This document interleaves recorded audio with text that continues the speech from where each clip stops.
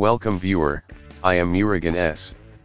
This video tutorial describes, fix default gateway is not available in Windows.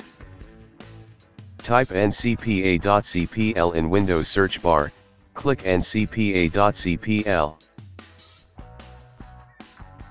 Right-click Disable and enable Connected Network Adapter.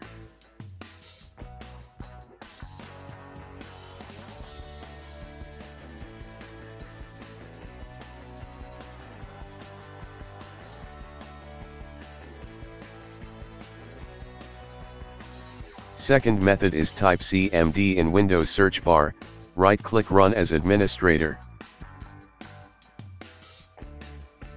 Type netsh space, int space, ip space, reset. Type netsh space, winsock space, reset. Exit and restart system.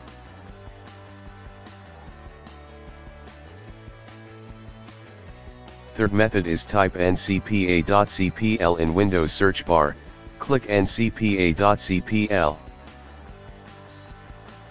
Right-click Network Adapter, click Properties. Select Internet Protocol version 4, click Properties. 1, 1, 1, 1, 1, 0, 0, 1.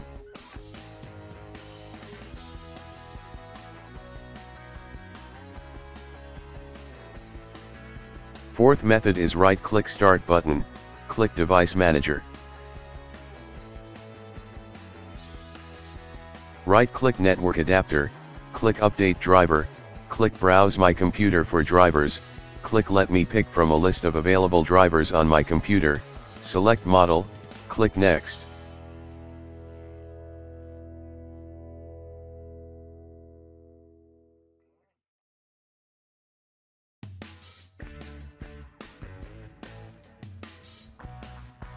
Fifth method is right-click Start button, click Device Manager.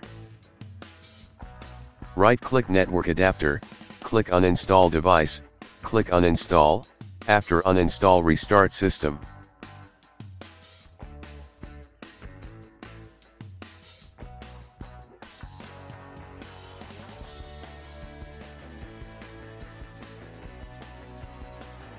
I hope this video tutorial helps to you.